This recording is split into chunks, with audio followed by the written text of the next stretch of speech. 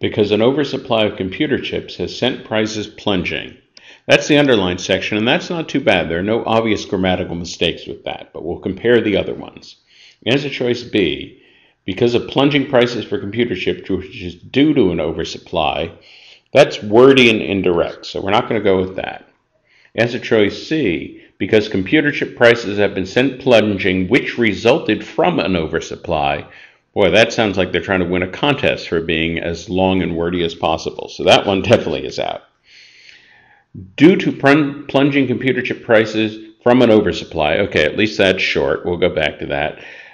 E, due to an oversupply with the result that. Well, first of all, that's just redundant. Due to, with the result that. That is redundant. That one is also wordy, so that one is out. So now we're choosing between A and B. D again, due to plunging computer chip prices from an oversupply. Something is a little funny about that.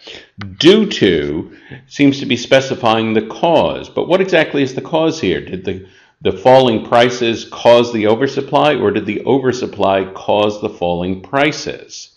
Seems like the oversupply caused the falling prices, so to say due to plunging prices, there's something a bit strange about that.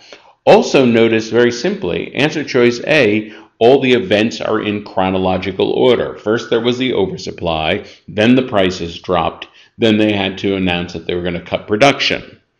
So that's grammatically correct, and it also follows the chronological order, whereas D does not follow the chronological order, and it seems to be confusing about exactly which the cause is. So by far, A is the strongest answer here.